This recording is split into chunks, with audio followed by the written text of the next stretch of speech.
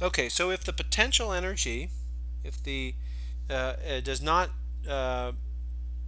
depend on time, I just noticed that there's a missing P.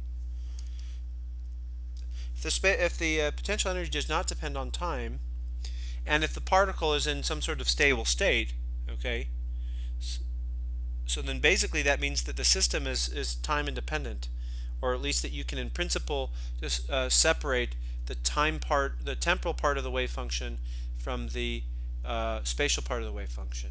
Okay, so you'd have some spatial part which is essentially static, and then some time part which which basically um, uh, gives you the time evolution of that spatial part. Okay, and so these are called essentially stationary waves or stationary states.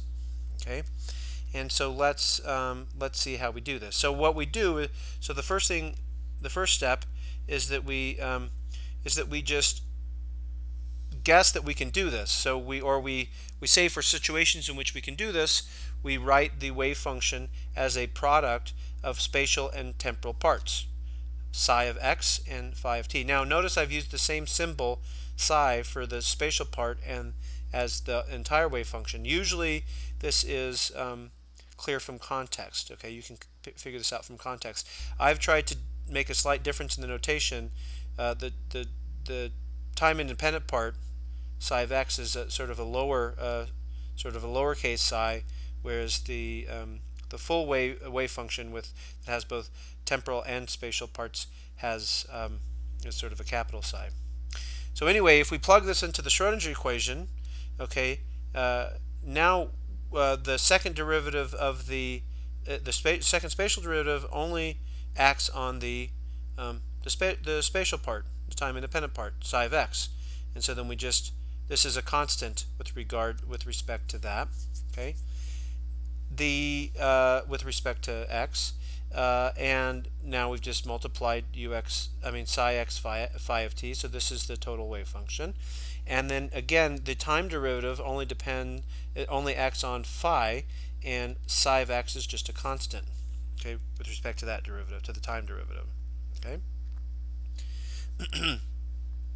So now we have this. This is a Schrodinger equation again, where we've just assumed this separation of variables, and now we divide both sides um, by the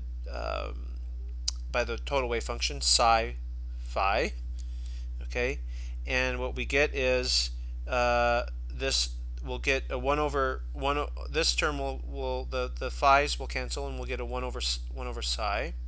Okay, so minus h bar squared over 2m times 1 over psi of x times the second spatial derivative of psi plus u of x.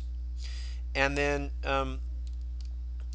over here, we get, when we divide by psi times phi, then we get a 1 over phi of t, okay, because the psi cancels, d phi dt. So if you look at this, the left side contains no time dependence. There's no, again, we've assumed that u is a time independent potential. Now this is just the time independent part of the wave function. Over here we only have the spatial independent part of the wave function, or the temporal part of the wave function. Okay, and so this is we've now divided the Schrodinger equation into two parts, and we basically separated variables. Okay, now what we need to recognize is that x and t, the spatial variable x and the time variable t, are independent from each other. Okay, so if we imagine that at a particular position, x equals to x1 and t equals t1, then this equality must hold. Okay, so if x is equal to x1 here, if we plug in x is equal to x1 over here and t is equal to t1 over here, then this equality must hold. But then if we just change one of these, so for example, if we keep x equals to x1, then this part will be the same, this won't change. But now if we make t is equal to t2, this part will change, but this equality still has to hold.